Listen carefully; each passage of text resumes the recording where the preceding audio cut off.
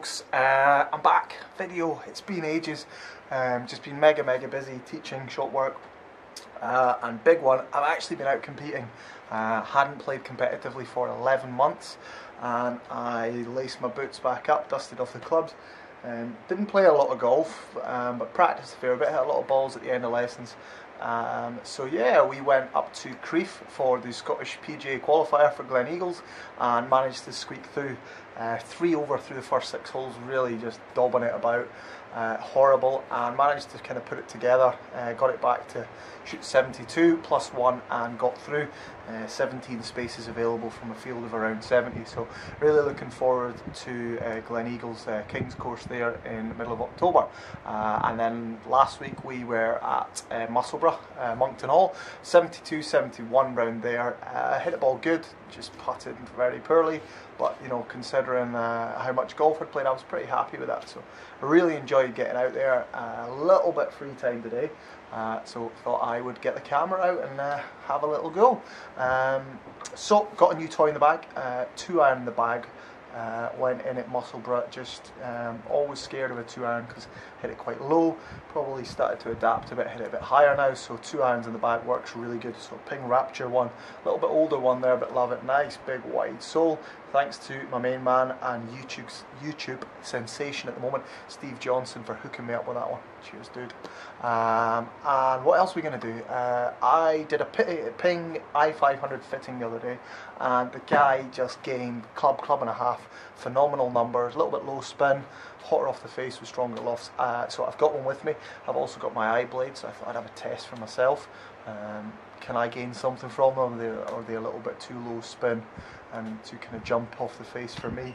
But we'll test and see. I've got some lessons later on, might bring the camera along. Gonna try and do some more videos because I've been pants at doing it. So let's see. Let's hit some balls.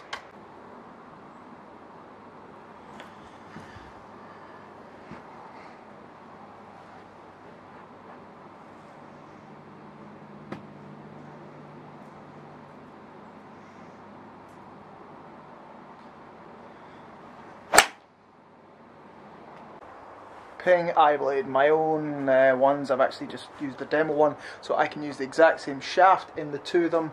Got it dotted up for GC2 HMT, and I'll show you the data. 7-iron in the eye blade, 34 degrees I think, don't quote me on that. And I've got it fitted up with dynamic gold S300 in them both, half an inch longer. So we'll test it. I know what this does. It's what I've used all season when I have played against Ping i500. So we've got this new marging steel face, and then we've got the design construction like a fairway wood essentially. So we're going to get really hollow, fast ball speeds. Expect to see the spin drop. And see what it does. It did really good for the customer that I fitted for them. So we'll test it. I'll hit a few in GC2. We'll use Pro Vs, normal gig, you know how they all do it. And we'll see what it does for me, and can it do anything for you? Let's find out. Right, let's look at that GC2 data, folks. So first things first, you got me on a good day. My dispersion 5 yards off line versus 8 yards off line, pretty damn good for me. So we've recorded 12 sort of there. I have deleted one from my own because it was a complete mishit. The smash factor dropped away back down there to 1.29, whereas the rest of my average was sort of up in the high 130s to 140, so it was only fair. Right, ball speed jumps up from 4 mile an hour there. You can see peaking out at 134. So some really fast ball speeds, but that's to be expected. Again, we've got this new marging steel face giving you faster ball speeds. Also this kind of fairway wood design where it's more hollow, so faster ball speeds coming from there for me. Launch angle is down, but again I think we are looking at 3.5 degrees stronger. 30.5 is the loft on the 7-iron, equivalent to my own 34 degrees, very conventional. So loft is playing a part there. Path to the right, face to the left, those sort of things, that's all me. The spin is massive difference. You know, we are looking certainly there from what we call that 4,900 versus 6,500, so you know, 1600 revolutions difference. That is a massive difference. That golf ball is coming in with lots less spin on it. but we expect to see that's what the club's designed to do. It's a players looking club with distance. That's one way they're going to get it. Peak height, so 4 yards higher for my iBlade versus it, topping out at 36 versus 35, so I did get one up there. And then the distance, no surprise, we've come all the way along and we found 192 average versus 178. 178 is just right where I see my 7-arm 175 sort of number is what I've gap tested myself at.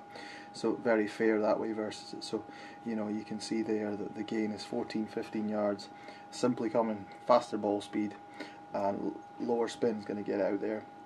Descent angle 44 versus 48, coming in steeper with the iBlade, but spin and launch have done that. So a lot of data there, take it as you wish. If you're looking for something sleek looking, down by the ball, but want some distance you've maybe lost over the years, etc., iBlade certainly not going to be able to compete on the spin like the i500 is. So for me, certainly great numbers, felt fantastic. I would just want to test that spin number for me. What's it like when the golf ball's wet? What's it like when I'm coming out of semi-rough? You know, am I going to get some jumpy numbers all over the place? But good club, very good. So hope you enjoyed that. Let's get back to the rest of the day.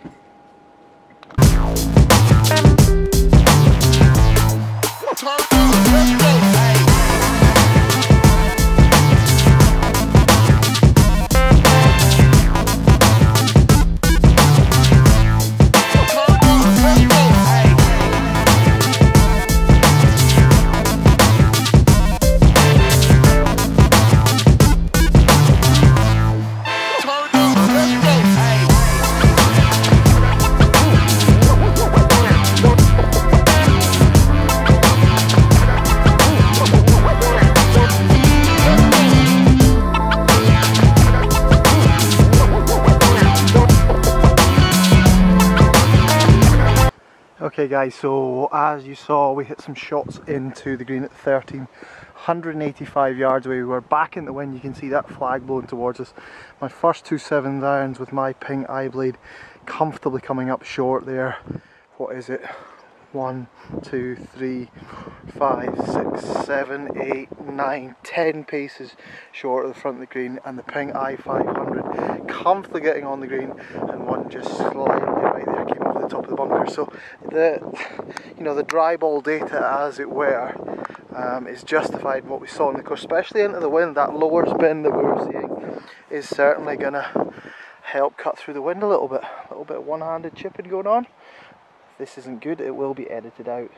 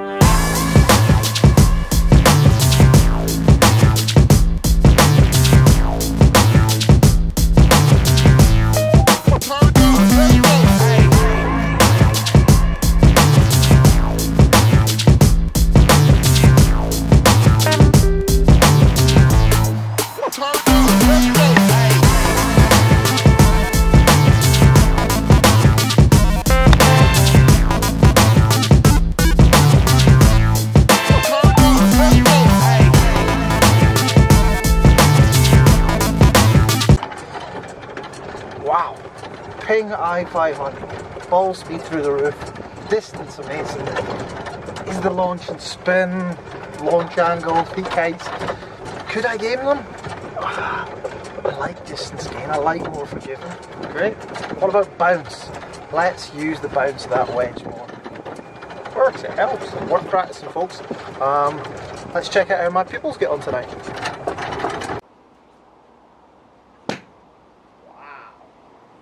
Pretty cool, isn't it?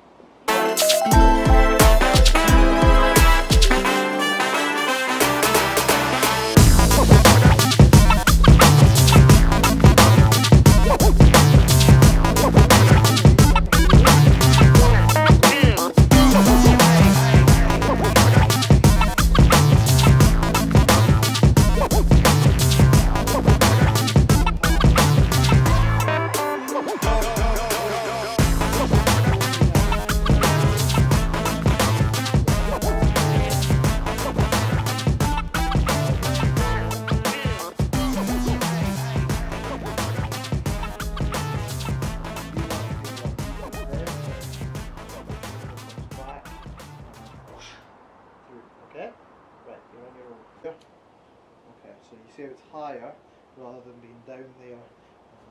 So from here, just use this shoulder to turn. Right, I'm going to let go, just turn up. Up. Now that's more, I like it laid off a little. I don't like it flat, I like it up there. And then from there when you move, the club moves out. Ready, so there.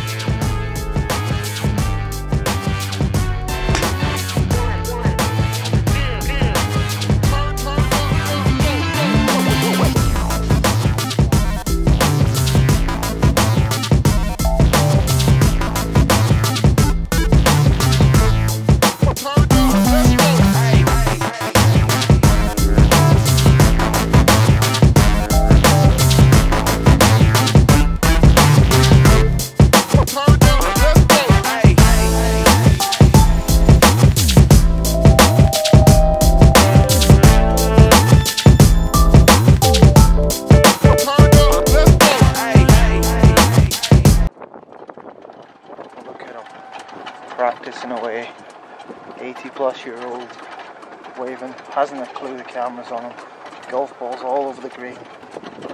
What a man.